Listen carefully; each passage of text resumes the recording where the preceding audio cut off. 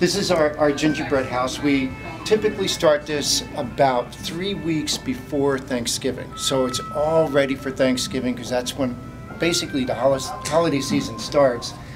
And we get about 1,000 people who come into the hotel for a Thanksgiving feast, but they always want their holiday picture in front of either the gingerbread house or our 22-foot Christmas tree.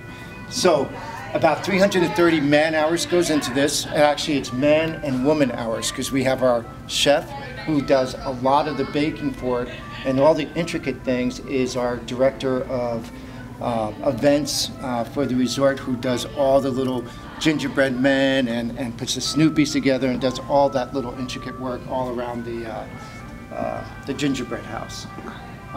And like I said, it's every year it's a little bit different. You know, this year it's holiday anyway. So we try to make it very cute for the kids. And believe it or not, you know, we have signs already all over, you know, please do not touch, very fragile. And the only people who touch it are the adults who walk by. So everything is 100% edible, including all the frames around the window.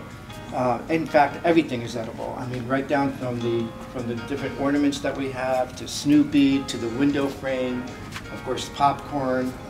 Probably wouldn't want to eat it now since it's been up for about 6 weeks. But yeah, and then right after the holidays, we'll start taking it down. And but this is where a lot of our people, a lot of our guests will come in every year, and they want to see this.